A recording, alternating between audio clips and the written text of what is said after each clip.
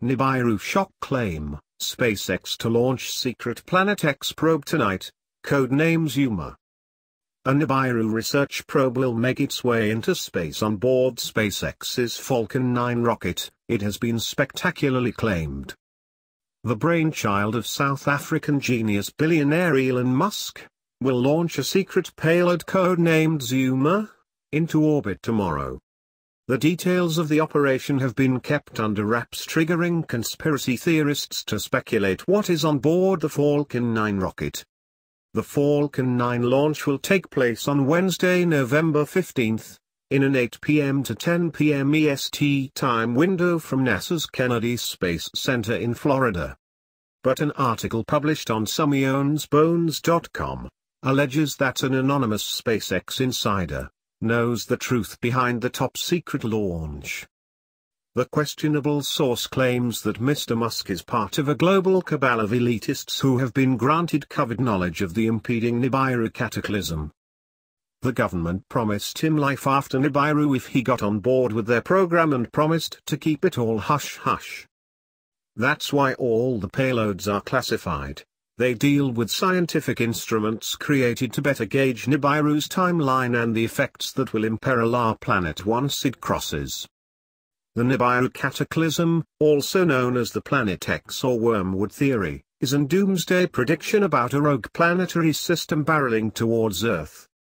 The U.S. government assigned Northrop Grumman the responsibility of acquiring launch services for this mission. Planet X will supposedly wipe out millions of people on Earth, when its passing will trigger volcanoes, mass earthquakes and shift the poles to the equator. But the bizarre article claims that SpaceX and NASA are working together to study Nibiru's approach in advance, by delivering crucial research instrumentation into space. The source allegedly said, this launch will carry a deep space thermal imaging satellite into orbit. Elon has met with high-ranking military and civilian officials several times during the last 2 months. There's a reason the government is enlisting public help, for money and secrecy. Sightings of the disastrous Nibiru cataclysm. Friday, November 10, 2017. The Nibiru cataclysm is a supposed disastrous encounter between the Earth and a large planetary object. Play. In January 2002, a dull star in an obscure constellation suddenly became 600,000 times more luminous than our Sun, NASA. NASA 1 of 10.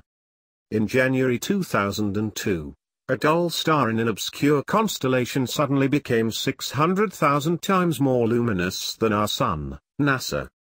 In January 2002, a dull star in an obscure constellation suddenly became 600,000 times more luminous than our Sun. Do you know why Obama killed the shuttle program? Because too many questions were being asked about what exactly those orbiters were doing up there. By relying on people like Elon, the government can largely absolve itself of culpability. But the reality of what will happen tomorrow is far from the outrageous allegations presented in the article. In fact, defense contractor Northrop Grumman confirmed to Express.co.uk that the Falcon 9 will deliver its Zuma payload on behalf of the US government. Len Raines, communications director at Northrop Grumman's Space Systems Division, said, Northrop Grumman is proud to be a part of the Zuma launch. This event represents a cost-effective approach to space access for government missions. As a company, Northrop Grumman realizes that this is monumental responsibility and have taken great care to ensure the most affordable and lowest risk scenario for Zuma. Their Zuma payload is a restricted payload. It will be launched into low Earth orbit. Another crucial factor debunking the article's theory is the fact that Nibiru simply does not exist. The Nibiru cataclysm is a popular internet hoax popularized in the late 1990s by U.F.O. Truth Nancy leader.